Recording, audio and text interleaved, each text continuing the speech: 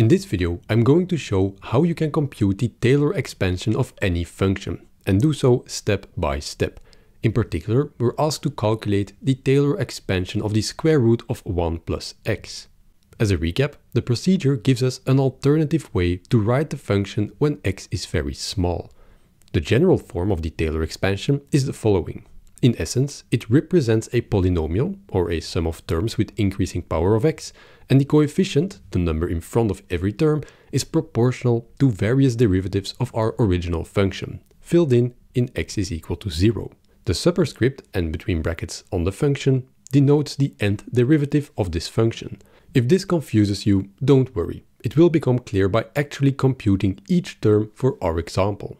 The series starts at n is equal to 0, and thus this will be the first term in our expansion. We simply take the general form and plug in n is equal to 0.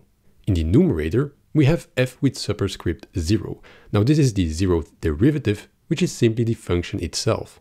Then we still need to fill in x is equal to 0 in this function. In the denominator, we have 0 factorial, which is 1. And we shouldn't forget to multiply this fraction with x to the power of 0, which is also simply 1. Filling in x is equal to 0 in the numerator yields our first term, simply 1. And this is called the 0th order Taylor expansion of our particular function. Next up is our second term, for which n is equal to 1. Again, we start from the general formula and fill in n is equal to 1. This time we have f superscript 1 in the numerator. This is shorthand notation for the first derivative. We can easily calculate the derivative of the square root of 1 plus x. This is 1/2 multiplied by 1 plus x to the power of minus 1/2. The denominator is 1 factorial, and we multiply the fraction with x to the power of 1, which is x.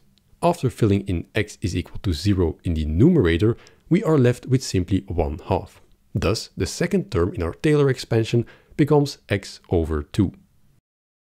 We continue with n is equal to 2, our third term. By now we know how it goes. We take the general form and fill in n is equal to 2.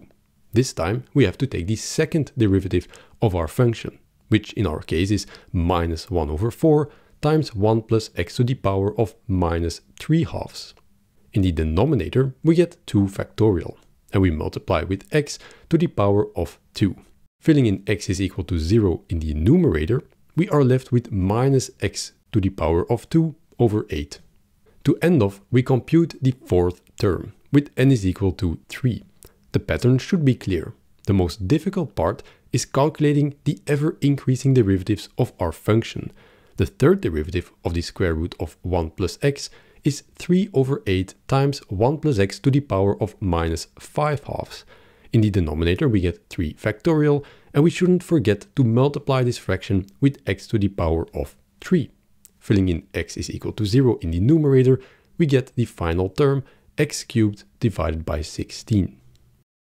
And this procedure can go on forever. However, in most realistic cases, the first couple of terms suffice to approximate the function well enough. In fact, in most of physics, the square root of 1 plus x is approximated by 1 plus x over 2, only the first two terms in the Taylor expansion. If you've made it this far, then well done. If you learned something or want to support me, feel free to give this video a like, or ask any question in the comments down below. And as always, thank you for watching.